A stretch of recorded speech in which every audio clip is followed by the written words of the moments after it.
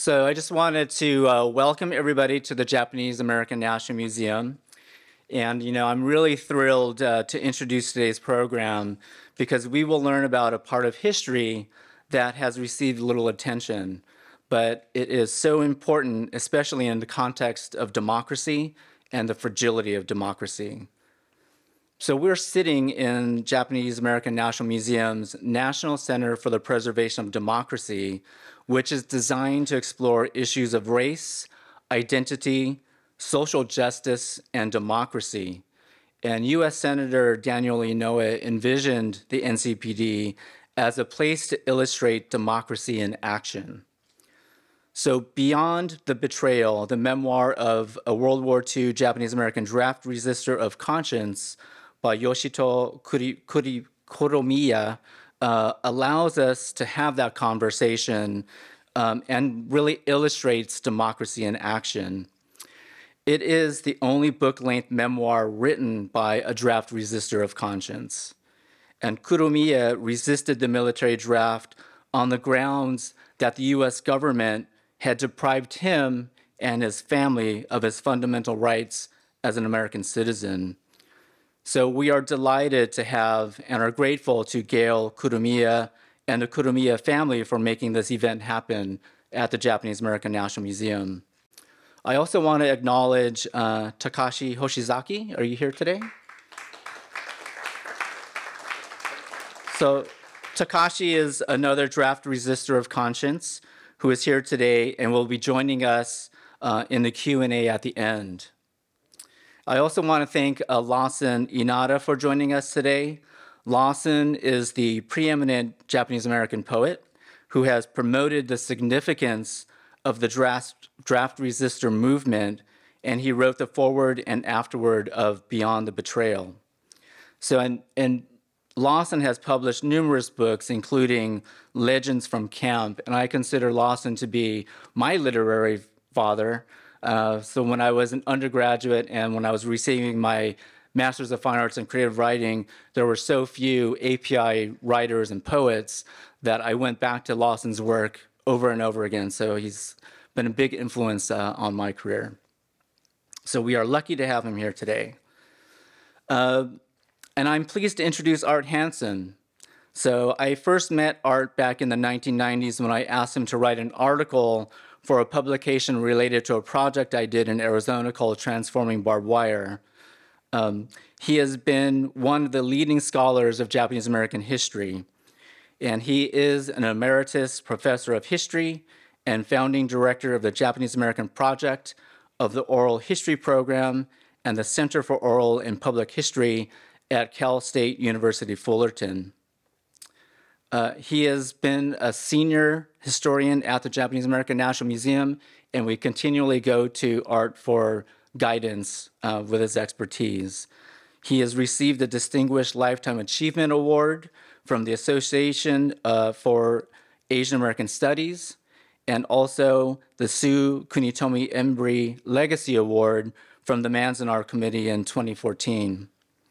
He is also the author of Barbed Voices, Oral History, Resistance, and the World War II Japanese-American Social Disaster, and he's the editor of the Nisei Naysayer, the memoir of militant Japanese-American journalist Jimmy Omura.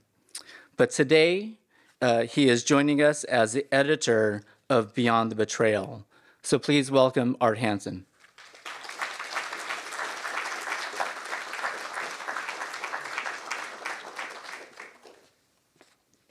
Please tell me if my voice is carrying through. Is it okay? Good, thank you. Thanks so much, Rick, for your very, very kind introduction. I enjoyed knowing Rick when he was working with the Transforming Barbed Wire thing, and most of my responsibility was with the Gila camp, writing a piece on that and leading a tour through the camp with one of the former inmates of that particular camp. I'd like to welcome all of you, whether in person or online, who constitute the audience for this launching of Yoshito Kuromiya's book, Beyond the Betrayal, the memoir of a World War II Japanese-American draft resistor of conscience, which I have had the privilege of editing for publication by the University Press of Colorado. A very, very few of the 300-some imprisoned World War II Japanese Americans who in 1944 resisted being drafted into the U.S. Army from behind barbed wire American-style concentration camps have reflected in print on their experience. In fact, one of them who has done so has already been introduced to you, Takashi Hoshizaki, who is with us here today. Let's acknowledge him again, okay? Okay. However, Beyond the Betrayal is the only book-length account devoted to that still quite contentious historical event. If and when you purchase a copy of Beyond the Betrayal, please note the important role played in it by three activist individuals, Frank Chin, Eric Muller, and Lawson Inada, who were not only close friends and ideological allies of Kuromiya, but also were responsible themselves for authoring groundbreaking literary works about the subject of the World War II draft resistance movement by conscience-bound Americans of Japanese ancestry. In the case of Frank Chin, he granted me permission to utilize a quoted passage from his epic 2002 documentary novel, Born in the USA, as the epigraph for Beyond the Betrayal. Let us now hear its words and ponder its profound meaning. The war challenged Japanese Americans to justify themselves before an America more interested in revenge against the Japanese enemy than in the emerging minority just entering its second generation. The question is, did it emerge? As for Eric Muller, the author of an authoritative and comprehensive 2001 history of the World War II Japanese-American draft resistors, ingeniously entitled Free to Die for Their Country, he provided the preface for Beyond the Betrayal. It begins with this message: the book you are holding is an important document. It then goes on to make this declaration: what is special about this memoir is that it is a detailed account from within, the penetrating narrative of the draft resistance movement at the Heart Mountain concentration camp in northwest Wyoming, from the perspective of a thoughtful and brilliant man who actually participated in it. In addition, Eric generously permitted me to draw upon his legal acumen as a professor in jurisprudence and ethics at the University of North Carolina School of Law to correct some significant factual errors in Kuromiya's autobiographical account. With respect to Lawson Inada, Oregon's poet laureate from 2006 to 2010, he supplied Beyond the Betrayal's lyrical foreword. Here are its captivating words: from out of the abuses, from out of the cruelties, from out of the losses, from out of the tragedies, emerges this lucid voice of this honorable person. Lawson also consented to my request to utilize his powerful Drawing the Line poem, which he dedicated to Kuromiya in his 1997 book by the same title, as the afterword for Beyond the Betrayal. Later in today's presentation, we will be favored by hearing Lawson deliver a select portion of this masterwork in his uniquely resonant voice. My major role as the editor of Yoshito Kuromiya's memoirs was to write its introductory essay. In reading Beyond the Betrayal through countless times, I was prompted to classify it as being a transformational memoir. I arrived at this designation because its dominant theme is clearly how, during Kuromiya's lifetime, he repeatedly overcame challenging circumstances, the most significant of them by far being his 1944 decision as a World War II Japanese-American inmate at Wyoming's Heart Mountain concentration camp to resist the draft. What struck me very powerfully during my immersion in Beyond the Betrayal was how its pages were suffused with three salient and often interwoven components of Kuromiya's character: consciousness, conscience, and constitutionalism.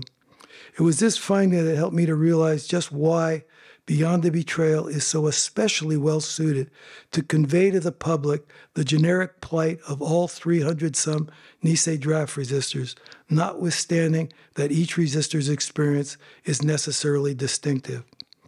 While eluding precise definition, consciousness has been characterized as the state or quantity of being aware of an external object or something within itself, or put a slightly different way, as the fact of awareness by the mind of itself and the world.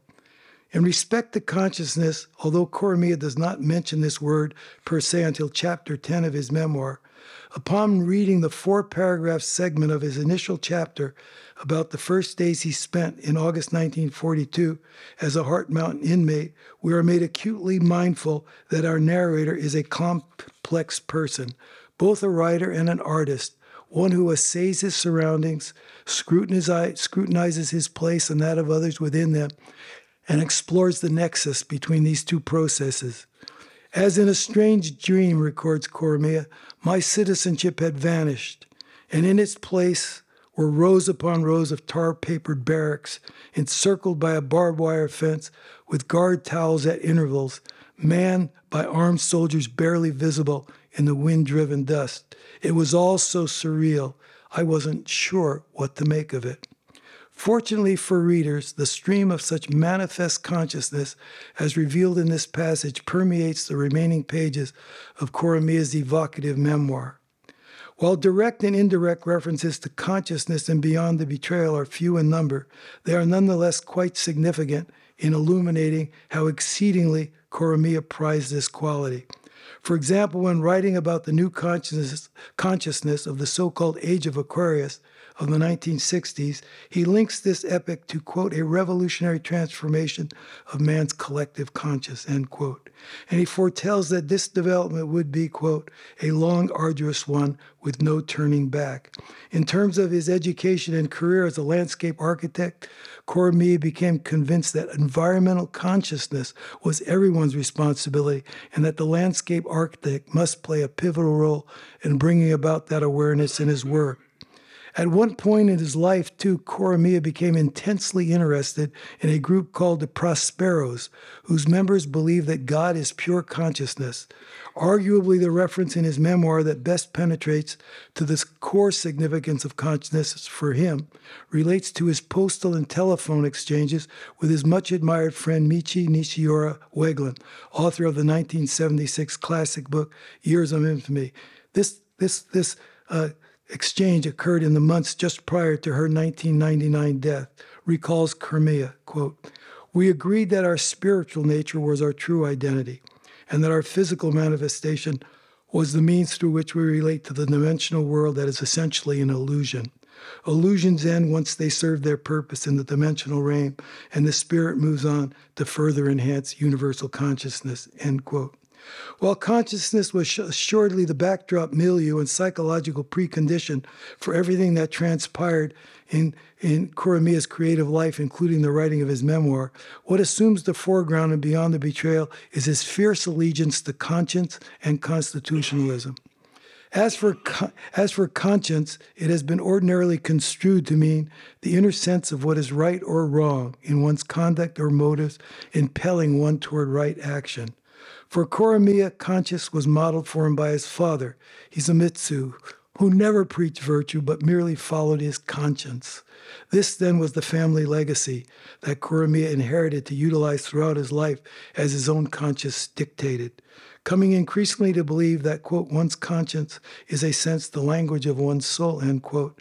He drew unfailing upon his conscience during the darkest days of his imprisonment at Heart Mountain in the McNeil Island Penitentiary, when it was his, quote, constant companion and solitary counsel, end quote. On one occasion and beyond the betrayal, Kuromiya utilizes the term conscience in the service of a species of gallows humor that bears upon his imprisonment and that of the other Japanese-American draft resistors and conscientious objectors at the McNeil Island prison. One morning, Kuromiya recollects, the warden arrived to find a large banner strung across the second-story dorm window which read, if Warden Stevens had a conscience, he would be a CO, conscientious objector. The warden immediately ordered the confinement to the doors of all the COs, which was about 1/4 of our population. He then questioned them all individually. One CO later told us that he had asked the warden why he was accusing only the COs, and the warden retorted angrily, you're the only bastards on this island who know how to spell conscience. Kuromiya's other references to conscience in his memoir are anything but a laughing matter. For example, he relates that when in early 1944 at Heart Mountain, he was informed that the U.S. government had changed its draft classification, along with that of other Nisei, from 4C, enemy alien ineligible for conscription, to 1A, eligible for conscription. He was glad that he was, quote, no longer considered sinister, unquote, but was dismayed that the reinstatement of his civil rights had not accompanied this change of draft status. He thus became determined that, quote, he could not in good conscience bear arms under the existing conditions, end quote. In his epilogue, Kuromiya first applauds 3 special Japanese Americans with whom he interacted and intently admired for exercising their conscience and refusing to remain silent in the face of oppression. James Jimmy Omura, Michi Nishiro Wegland, and Aaron Watada. He then roundly condemns the leadership of the Japanese American Citizen League. To his mind, the JACL owed an apology to the entire Japanese American community for, quote, falsely claiming, unquote, to represent their interest while in actuality, quote, conspiring to surrender our civil and human rights, end quote. Moreover, when JACL leaders urged the mandatory induction of male Japanese Americans from behind the barbed wire of their wartime concentration camps under, quote, the pretext of proving their loyalty, end quote, it effectively prevented each man from exercising his right as a citizen, quote, to serve or not according to his conscience, end quote. With respect to constitutionalism, this word essentially describes one's belief in and support for the basic principles and laws of a nation or state that determine the powers and duties of the government and guarantee certain designated rights to the people. In his memoir, Kuromiya never refers to the specific term of constitutionalism, but it is pervasively evoked by him through other words with a common base, such as constitution, constitutionality, constitutional, and unconstitutional. In one chapter of his memoir alone, he makes 2 extended references to constitutionalism. The first of these discusses his response to a key question on the highly controversial and contested loyalty questionnaire administered to all Japanese American adult inmates in early 1943 by the U.S. government and endorsed by the JACL leadership. He explains that his answer to question 27, are you willing to serve in the armed forces of the United States on combat duty wherever ordered, was a conditional yes. The condition being that he first be accorded equal constitutional rights as Caucasian American citizens.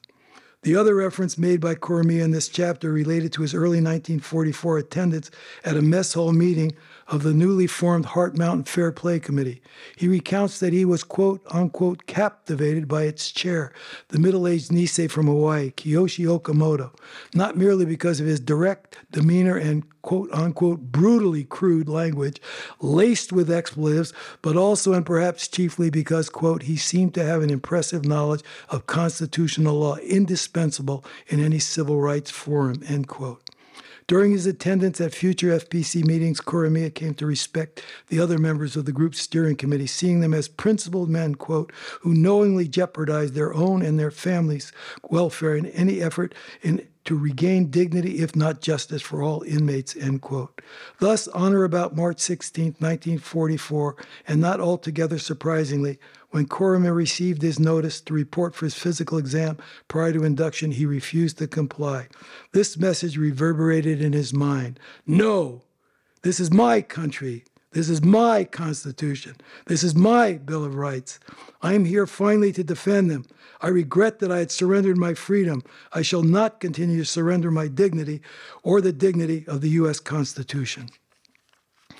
Instead of talking about Kuromiya, though, it's now time to come face to face with the man himself and his opinions via film.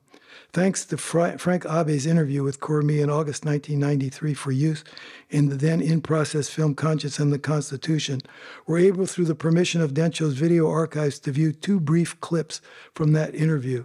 In both of them, Kuromiya discusses his 1944 rationale for resisting the draft into the U.S. Army. In addition, thanks to the generosity of filmmaker Robert Shoji, who is with us today, we have the opportunity to view his short 2020 film entitled A Hero's Hero. It features both Kuromiya and his nephew, Kiyoshi Kuromiya, a pioneering civil rights activist in the African American and gay communities. Fortunately, as I say, Robert is with us here today, and I'd like to have him acknowledge.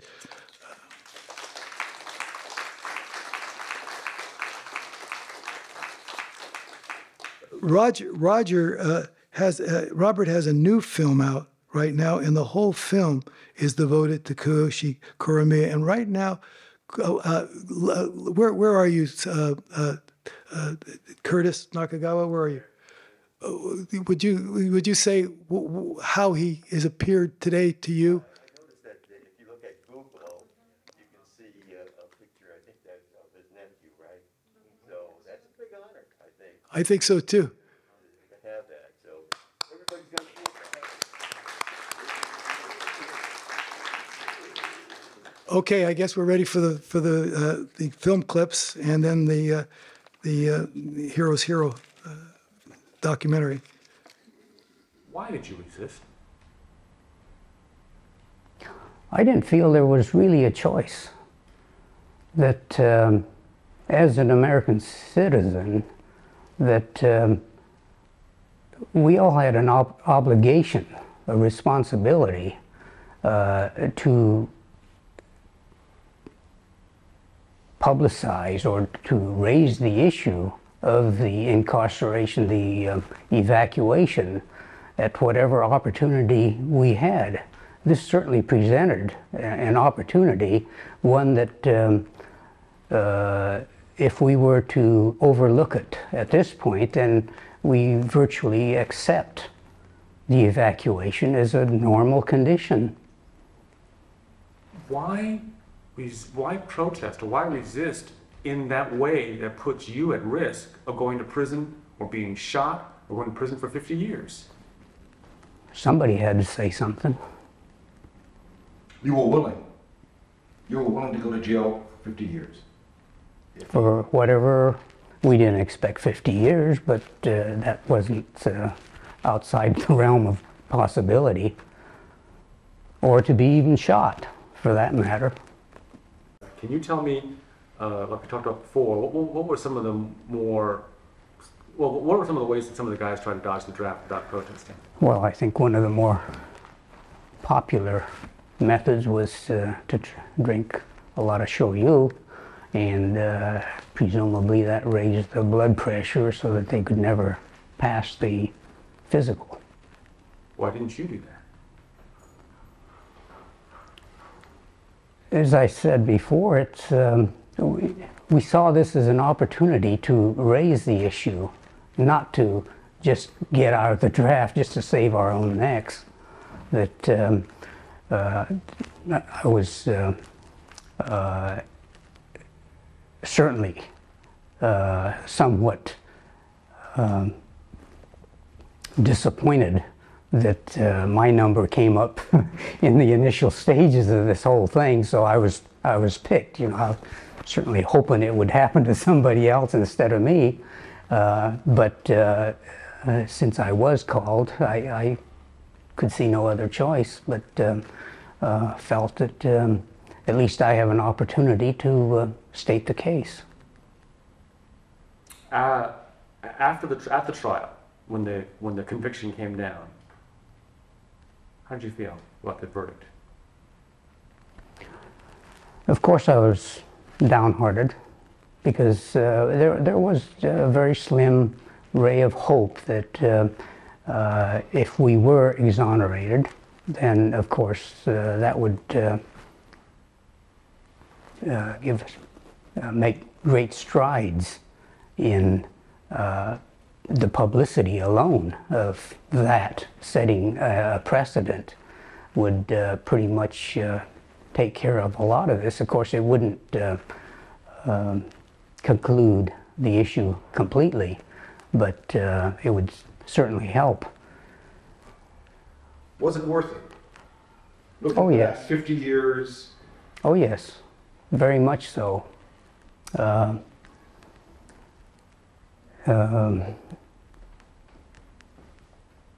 Not knowing it at the time, in retrospect, I think it's one of the more decent things I did in my life.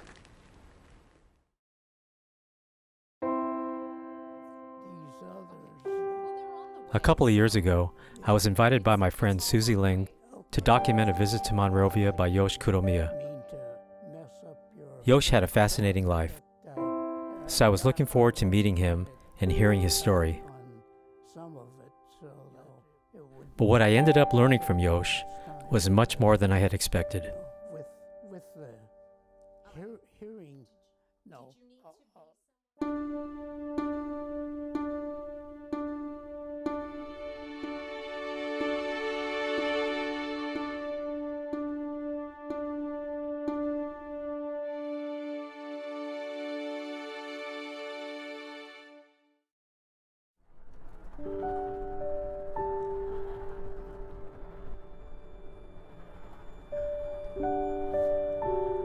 That's our house. That Gosh, God, you remember it? 609, right here. Yeah, it looks pretty good now.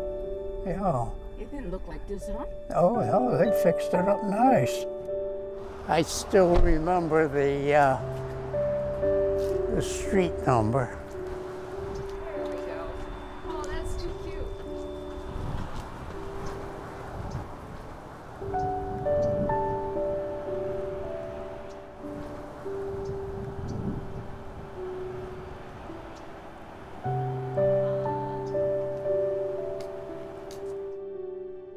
In the 1930s, at Yoshi's childhood home, he and his family suffered the harsh reality of neighborhood racial segregation.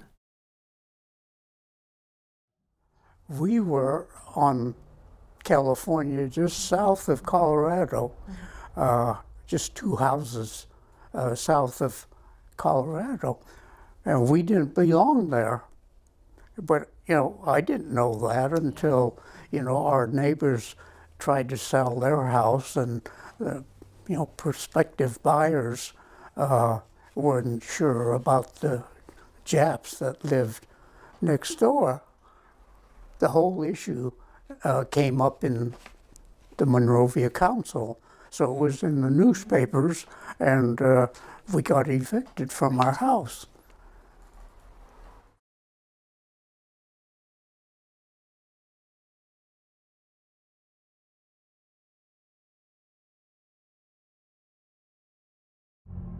When World War II broke out, the Kuromiya family was living in Monrovia.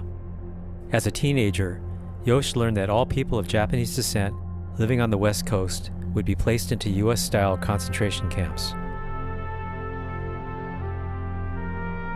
Yosh and his family were sent to the Heart Mountain Relocation Center in Wyoming. While at Heart Mountain, Yosh received his draft notice. But when they tried to draft us out of the camps, that's where I drew the line, because I shouldn't have to prove my loyalty. They took away my citizenship rights. You know, the government and the people, the public, created that situation as a result of the war propaganda. And the more I researched, the more I realized that that was the reality.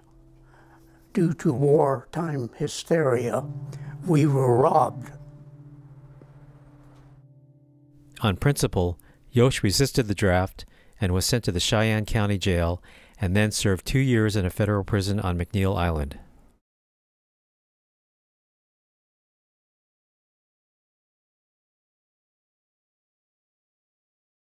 In 2000, the National Japanese American Citizens League, after 3 decades of heated internal debate, passed a resolution apologizing to the Nisei draft resistors for not acknowledging their principled stand during the war. All the way up into the... During our drive around Monrovia, we decided to take a bit of a detour and visit Yoshi's nephew, Kiyoshi Kuromiya. Seldom saw any cars. He's about on the first row, south. He's way up there. Yeah, he's about, let me see, what is that? Well, maybe he's about the fourth Yeah. down. So you said that you and Kiyoshi were very close. You know, considering that we were seldom able to meet because, you know, he was in Philadelphia.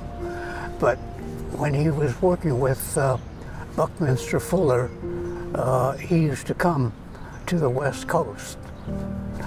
He'd stop by a few times, and you know, he had so many stories to tell about his adventures that, you know, he was fascinating. But he had an aura about him, a kind of assurance. And whatever he did, he was very positive. Nothing frightened him. And he would dare to do things that most people would hesitate. Like myself, you know, I was amazed at his, you know, confidence and courage.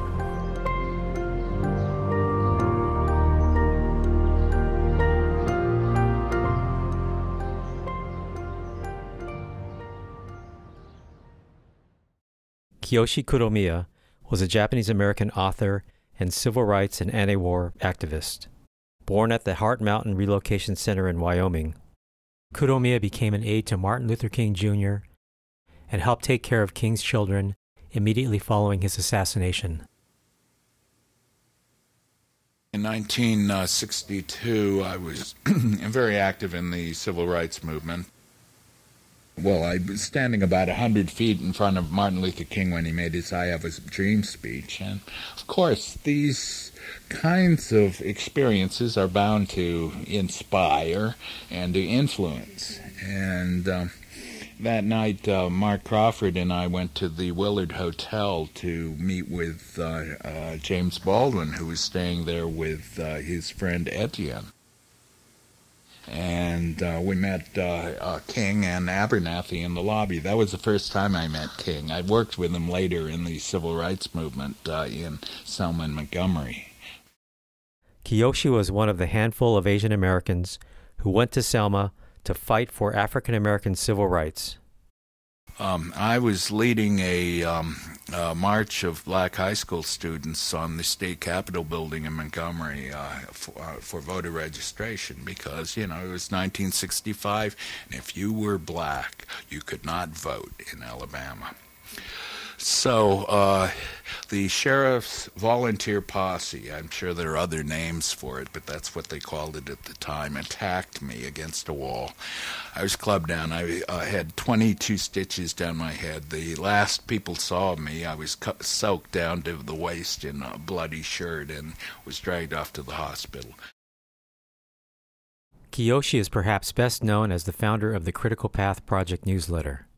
The Critical Path newsletter, one of the earliest and most comprehensive sources of HIV treatment information, was routinely mailed to thousands of people living with HIV all over the world.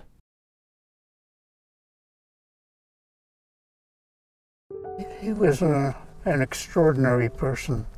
Did you look up to Kiyoshi? Was he kind of a mentor to you at some point? Oh, yeah. Even though you were his uncle? Oh, yeah. Very much so. You know, I have total respect for him, more so than any other person that I've met, simply because Kiyoshi wasn't doing it for the glory or the money. You know, his commitment was total.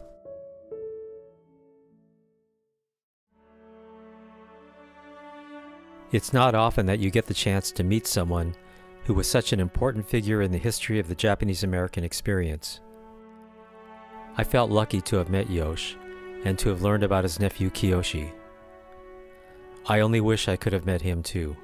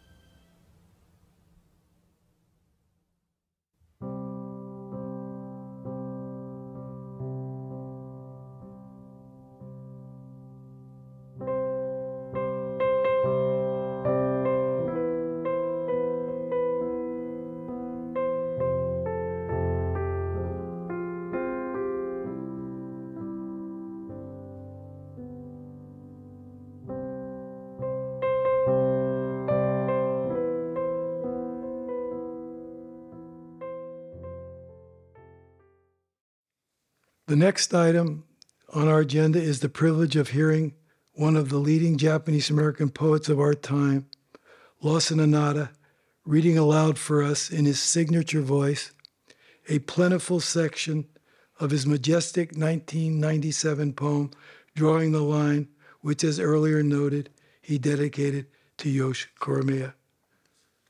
Lawson?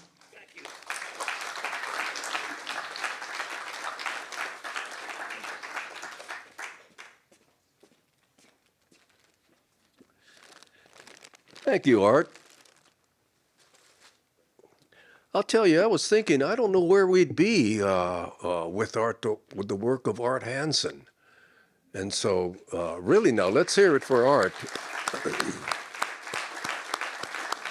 If we had a Mount Rushmore at this museum, Art would certainly be on it. He'd be a very prominent figure. I mean, and I was trying to figure out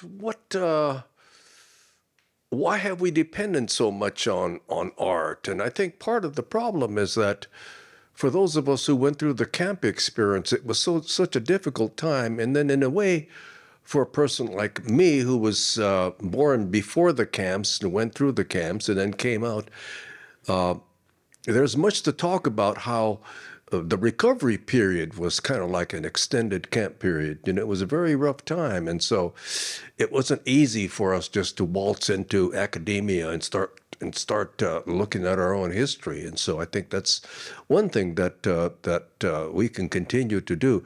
Boy, it sure is inspiring to see the work that's came up before us on the screen. And it made me feel like, boy, what else can be done? And I think everyone in here can do something.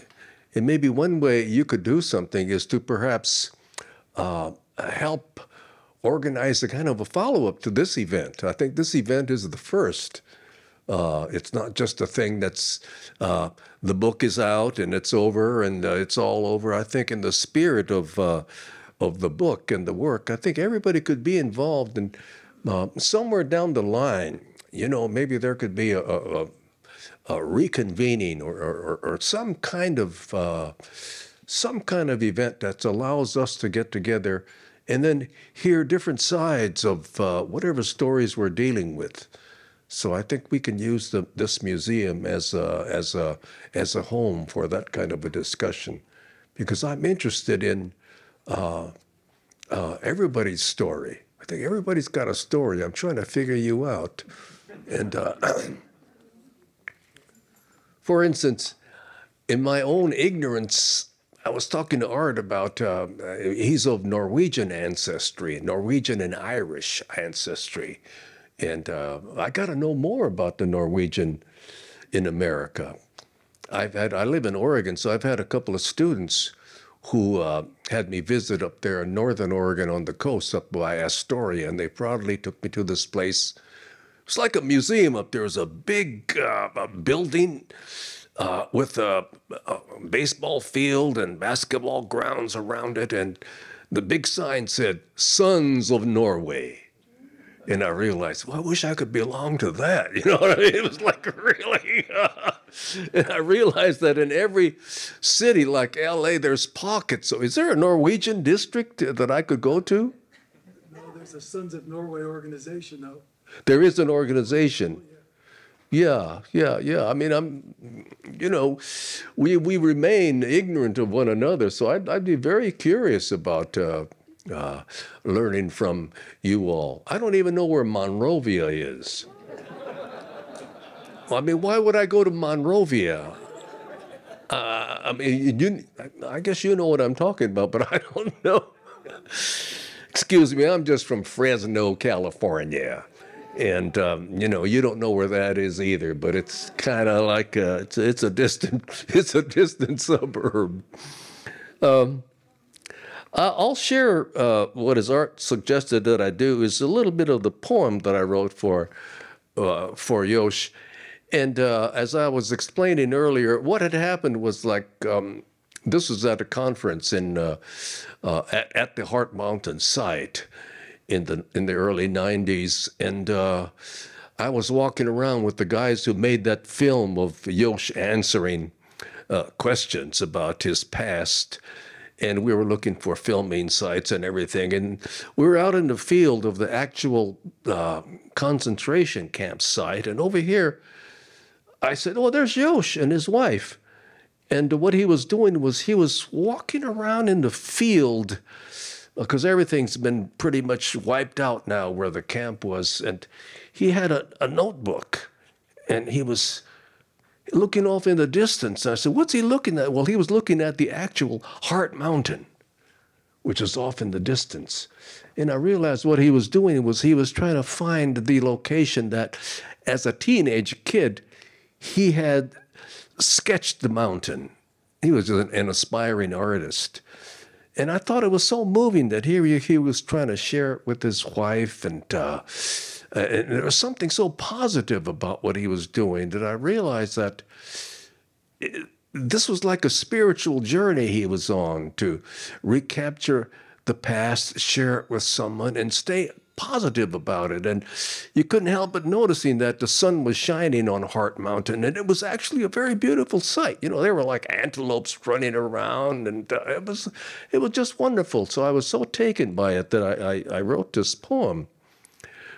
And I've thought about it since, and I think you could tell from seeing Yosh that he was a very sensitive person, and he was also a very spiritual person. And in doing the sketch that he wanted to re-sketch that mountain again, it was to me, it was like, it was an acknowledgement of spirituality, and a sense of being with the earth and feeling good about it. And so I had to write the poem. So this is just the ending part. This time, though, Yosh is strolling over a freshly plowed and fenceless field with that very same sketchbook, searching through the decades to find that rightful place in relation to the mountain, wanting to show his wife where the drawing happened, where that quiet young man sank to his knees in reverence for the mountain, in silent celebration for that vision of beauty that evokes such wonder, such a sunrise of inspiration, wisdom, and compassion, that the line drew itself, making its way with conviction in the direction it knew to be right across the space on paper. And yes, the heart, the eye, the mind testify, this is right. Here, Yosh, hold up the drawing, behold the mountain. Trust the judgment, upholding truth through time, as the man, the mountain, the profile make a perfect fit in this right place and time. For Yosh to kneel again, feel again, raise his radiant eyes in peace to face the radiant mountain, Heart Mountain, Heart Mountain, and begin again with confidence to draw the line. And of course, I use that phrase, what he was doing, drawing the line, in a symbolic way to represent the fact that, yes, he drew the line. He drew the line, and this is where it was regarding his sense of conviction and his conscience. It's interesting about this book that as long as I've been involved with this book, it's been decades working with Yosh, and he was writing it, and it was very inspiring to see him writing it, because he involved his wife, he involved his kids got involved in helping to type things up for him and get things Xerox and shaped up. That when I received the book in its manuscript form, I realized, boy, this, as you'll find when you read the book, this is really a very, very well-written book. And here's this person that was, I think he could have been a writer. I think he was an artist also, as far as a visual artist was concerned, but he had to work his way and earn his way and pretty much become a self-taught person. At the same time, he was very level-headed, and he had this perception, this sensitivity that I think when I read the book, I realized certain things about him that I didn't especially know. So I'll just like to share a couple of little things from the book that won't give anything away, but it'll give you a sense of the kind of person he is that makes the literature so easy to read as you go along. For instance, he and his family were looking for a house to buy. And this is a description of it. After several weeks, and this is after the war, after several weeks, we found a fairly decent clapboard house with a stone foundation and handsome stone front porch of mid-20s vintage. It had 2 bedrooms and 1 bath, all quite roomy, with hardwood floors throughout. The interior decor was typical craftsman style with built-in cabinets of varnished wood and glass doors. Our heavy, round, solid oak dining table would finally find a space worthy of its classic character. The property, actually a lot and a half, had at the far end of the adjacent half lot sat a tired, easily overlooked wooden house with a sagging roof, a turn of the century single-bedroom relic which was originally supplied with a gas light. It had since been wired for electricity. The small bathroom had a toilet with a wooden tank up by the ceiling with the brass pull chain. The cast-iron bathtub was supported by 4 cast-iron lion's claws. The linoleum-covered floor sagged conveniently to one corner where someone had drilled a hole for easy drainage. It was a priceless museum piece if one could hold it together long enough to move it. All the space in front of the bungalow would become Mama's garden. We may have paid a bit more than market value for it, but Mama and Papa felt comfortable there. We were not too far from where we had lived before moving to Monrovia. Soon after we moved in, the whole white neighborhood seemed to flee in panic, and many Nihonjin were able to join us. Imagine Mama, the notorious blockbuster.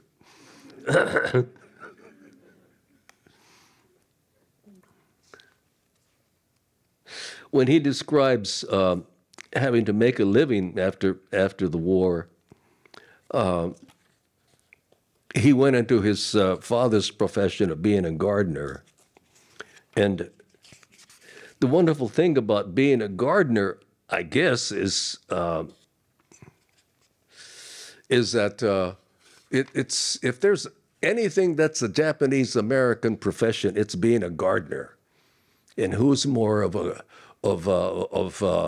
an icon than the old Japanese gardener? So he had to then join his dad and work with him, and then eventually went on to become his own person like that. But let's see, where was that? The thing about Yosh is that when you see him and you get to meet him that way, it's inspiring, because here was a person who went through a lot and who had his life pretty much disrupted when he was pretty much a kid from LA who was put into camps. But through it all, he was a very, very level-headed person. And to me, it's very, very inspiring that instead of having any kind of sense of a heaviness of grudges or something, he had a very, very light heart, and it was very humorous about things. And one thing I wanted to mention, just in passing, was he mentioned in the book the word shikataganai several times, and he describes it as being a saying in Japanese that goes like, nothing can be done. But the way he said it, and the way he uses it, will convey the feeling of it's not anything that you feel that the people are being defeated and beat back down, and they're saying, oh, woe is me, nothing can be done. Instead, it fits very much with, to me, what was going on over there in the museum today, go for broke.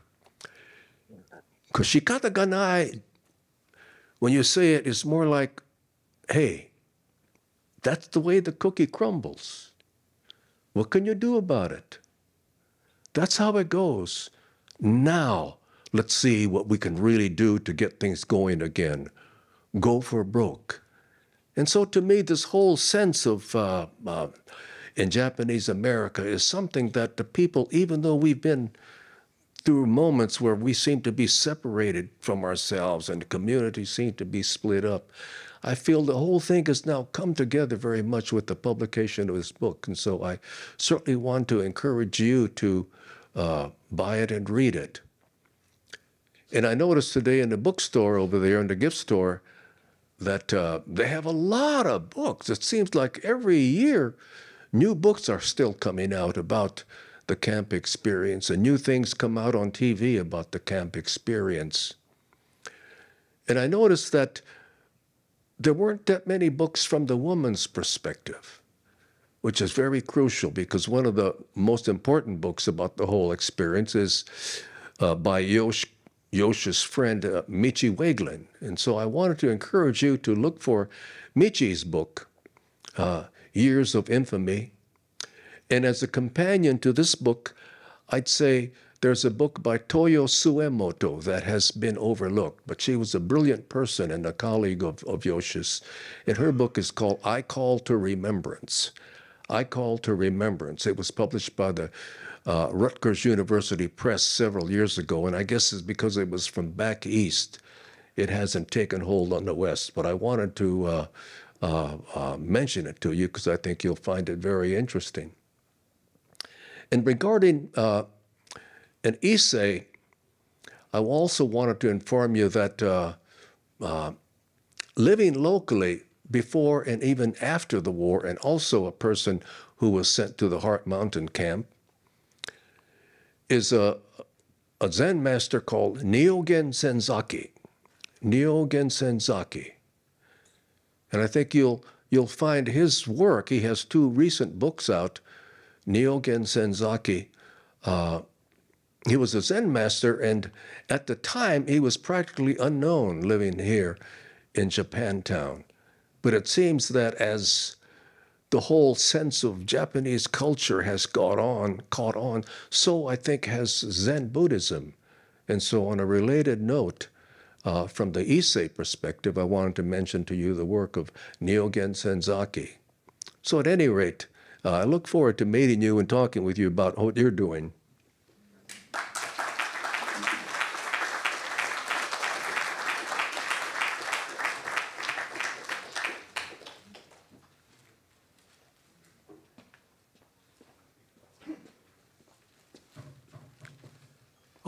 Always a pleasure to hear him speak. I mean, Lawson is just a wonderful speaker. The first time I heard him was in it was a conference that was in Salt Lake City in 1983, and he was leading a session in one of the classrooms, and I walked around looking for him, and all I could hear was a person who spoke in a very strong African American, intonation. And I walked in the room, and it was Lawson, because he grew up in Fresno around so many blacks and Hispanics. The closing element in today's event will consist of a question and answer dialogue between you, the audience, and a panel consisting of the following 4 people: Takashi Hojizaki, Lawson Inada, Gail Kuromiya, and myself. And so let's proceed with that then. I'm Kristen Hayashi. I'm Director of Collections and a curator at the Japanese American National Museum, and I will be facilitating the Q&A. So I just wanted to acknowledge that Yoshito Kuromiya's family is here. So I wonder if maybe you could stand or wave so everyone can see you.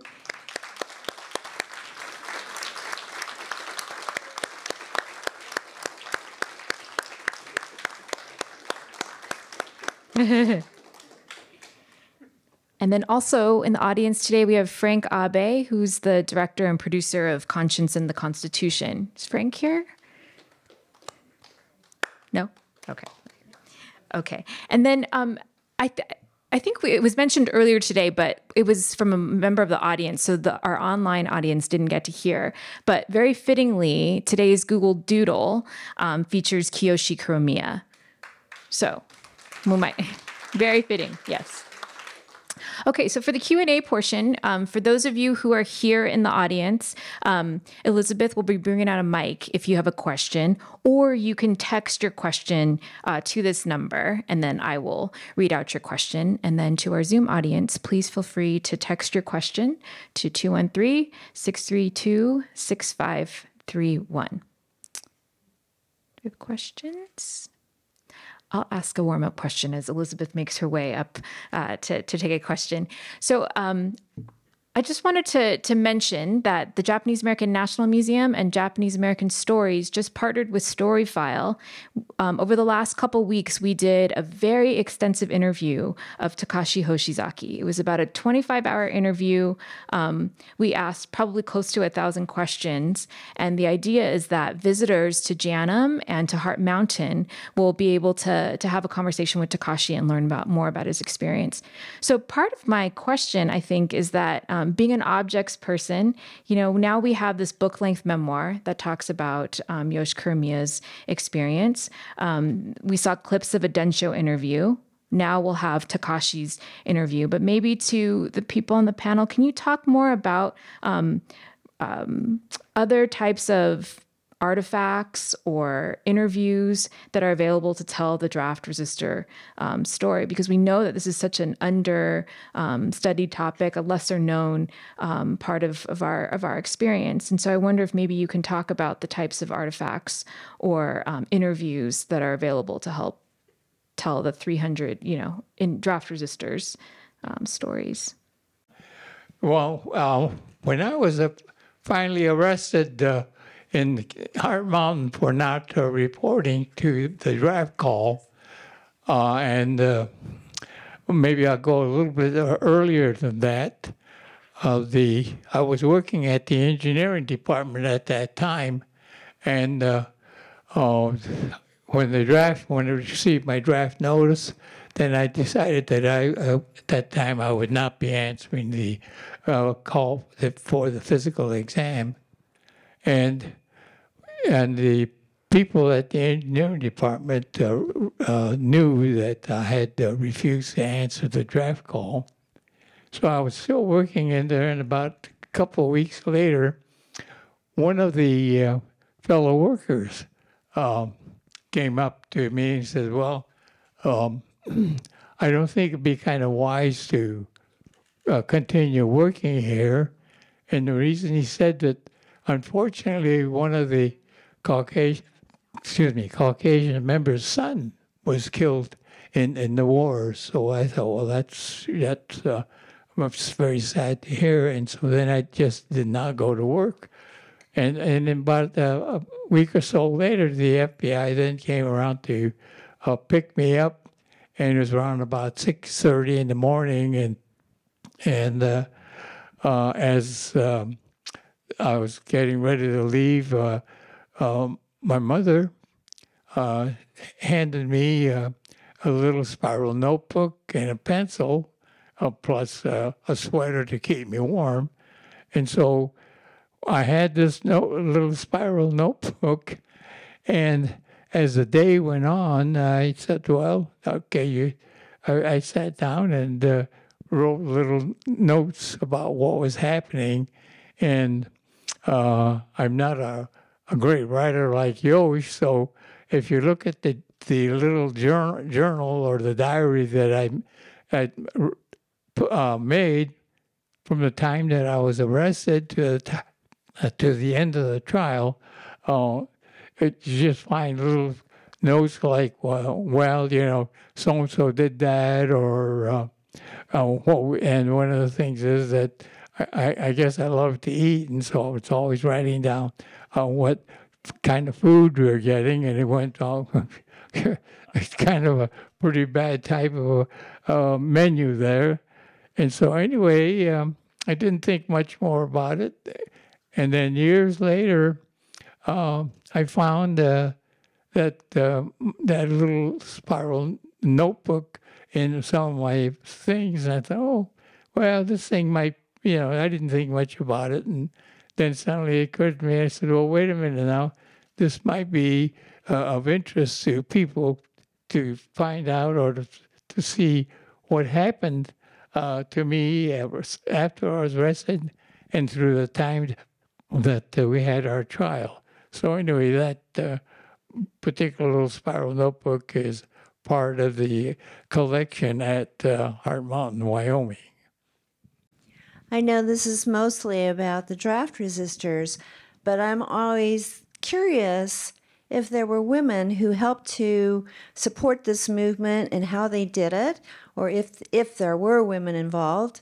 It seems like there should be. And also to what extent women's participation was in any other kind of resistance movement in the camps.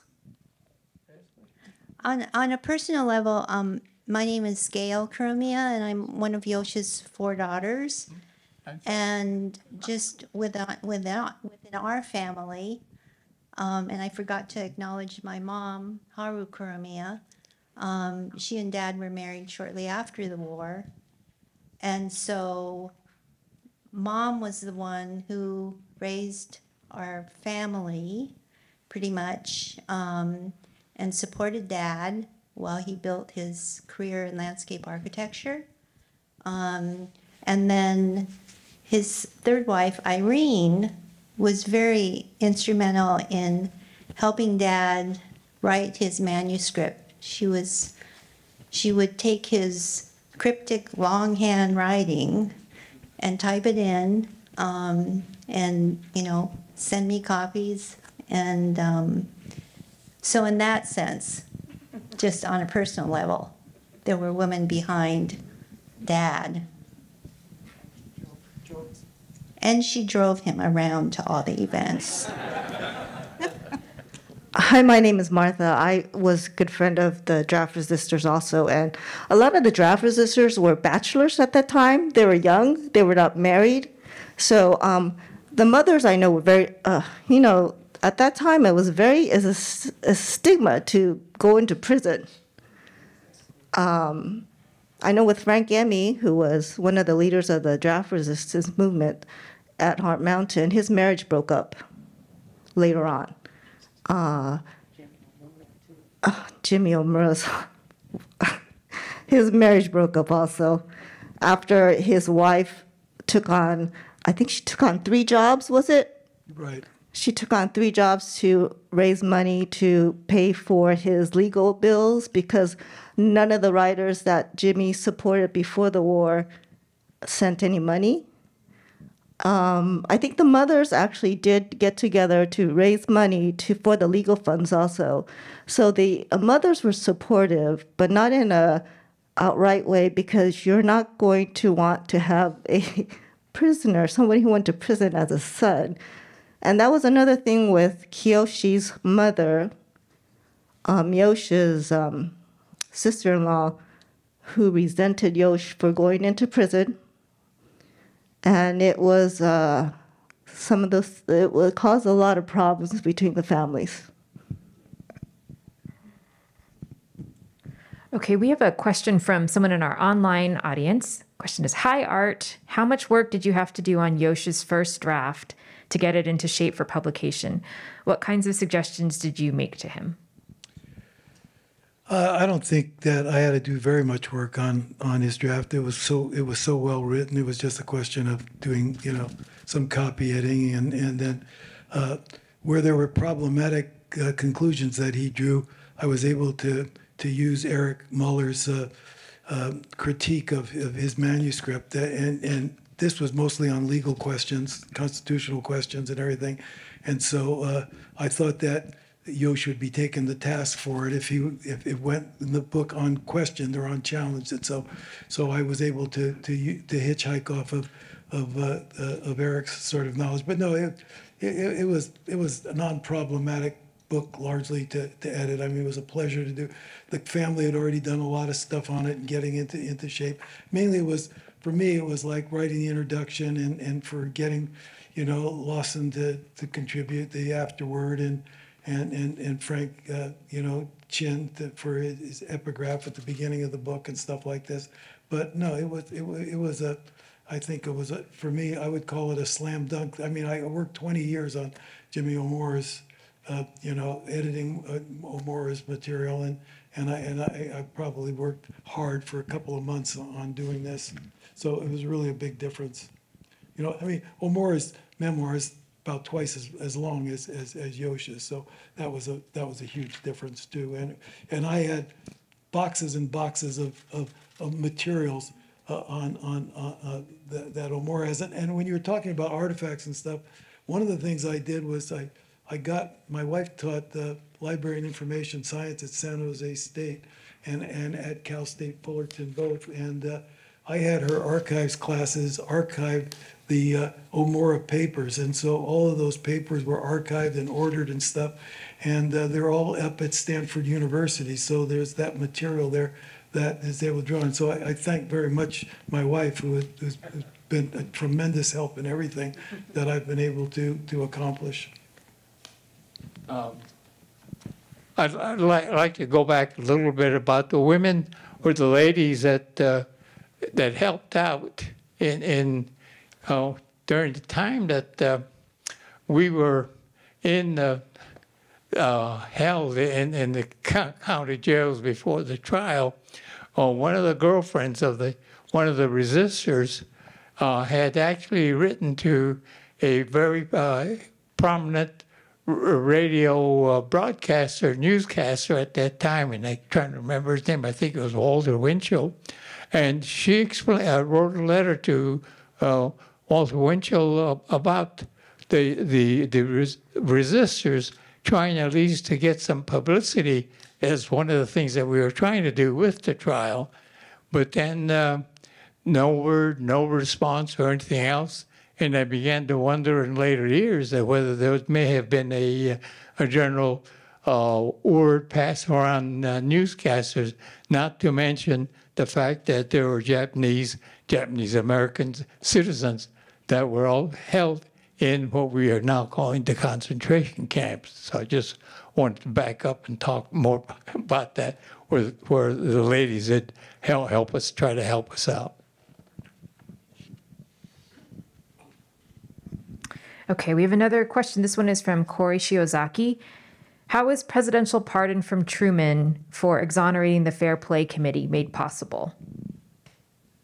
He just had some advisors that actually, told him that this would be a very smart move on his behalf. And so in 1947, he did that. And, and so that, of course, was a great thing for the draft resistors, because they now were exonerated for their behavior. And in a sense, what it was saying, that they were justified in doing what they did. So, I mean, I think it was an action that had tremendous consequences and long-range consequences. And when you start talking about Harry Truman, who was an underrated president for so long, and now maybe is even an overrated president, Truman actually is at least from my perspective, somebody doing Japanese American history, his reputation goes up a great deal for that act that he took. The only way that Yosh found out that he was exonerated was through, it was published in a newspaper, and a friend told Yosh that they were pardoned, and nobody got an individual paper to say, you're free. So he kept thinking that he was a felon, and he didn't apply for any other job other than the gardening. So that's how he got the news. Let me add to that. In my particular case, I had become very friendly with the conscientious objectors that were with us at McNeil Island. And so it was through them that I learned that there was a pardon. And I said, pardon, what's going on here?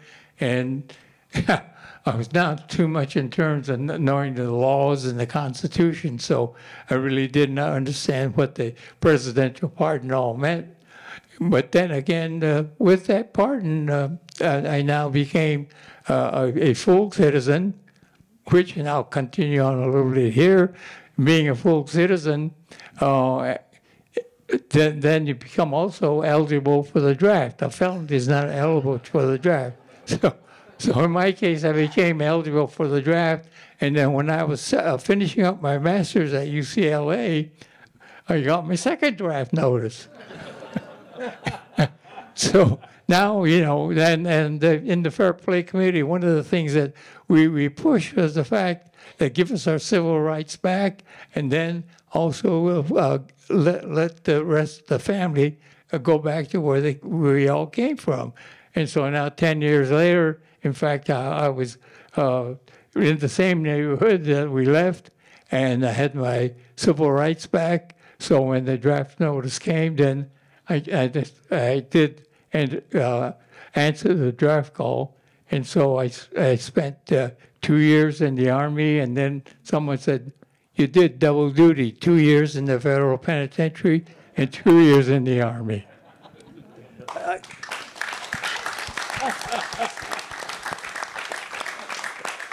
I think it would be very interesting if you could share with us, Takashi, your experience at McNeil Island, because it was somewhat different. It was a learning experience for you, and if you would relate what you learned, the different things that you learned when you were in prison.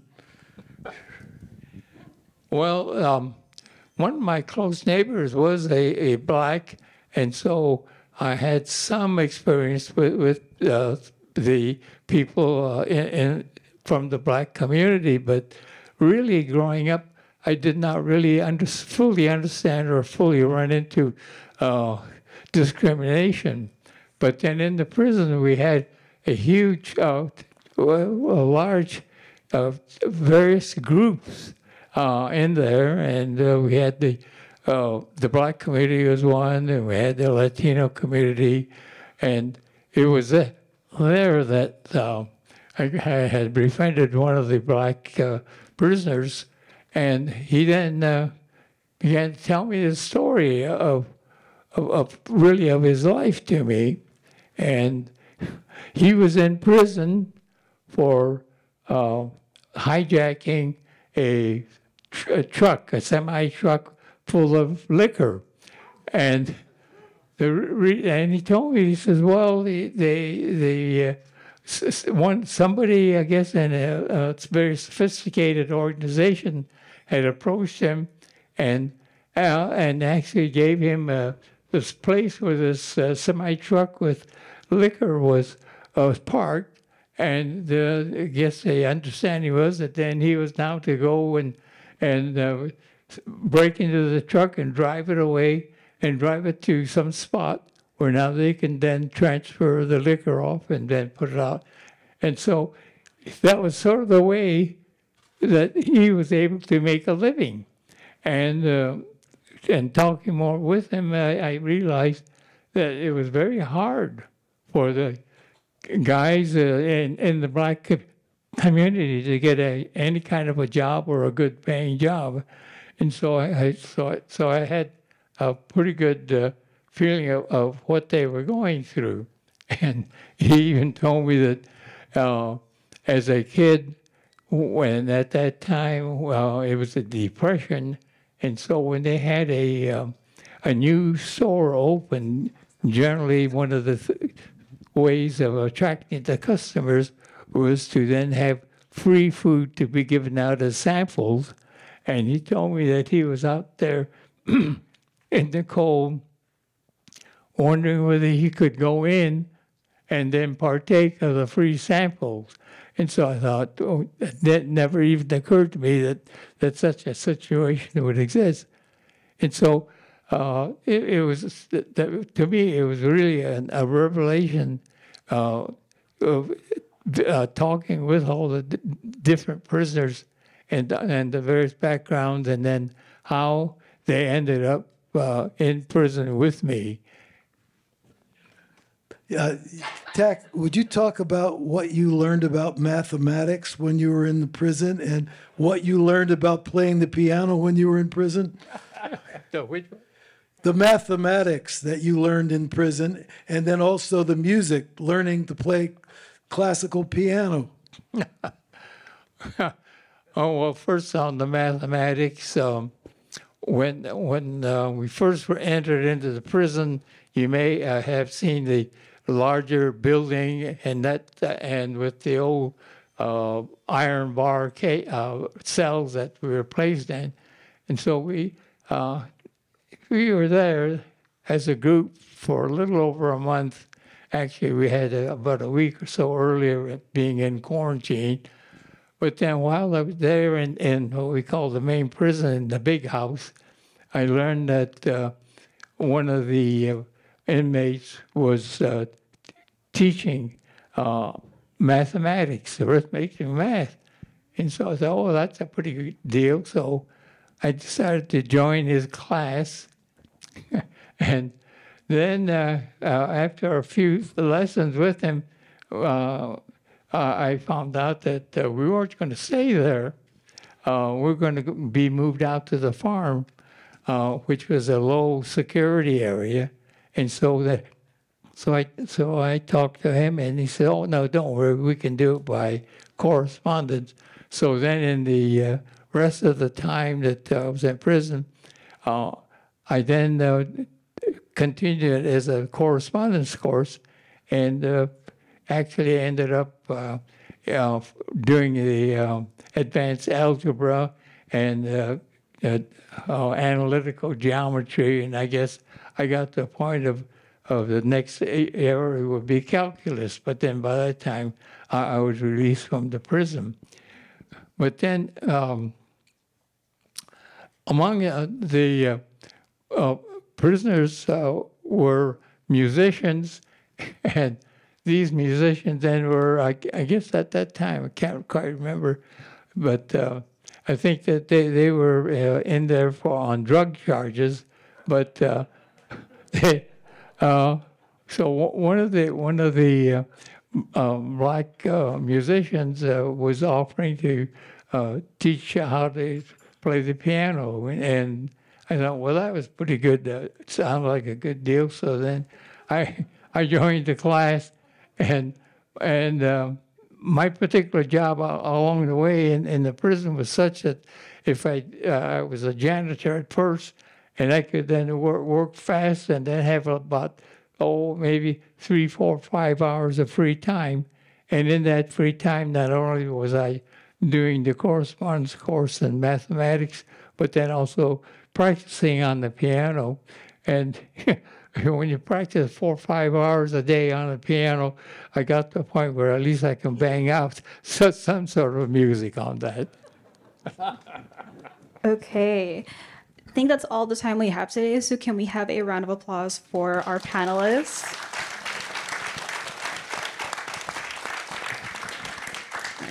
Thank you all for such a wonderful discussion. For the folks in the audience, we'll be selling copies of Beyond the Betrayal in the lobby and be having a autograph session as well. So thank you all for joining us today, and have a good one.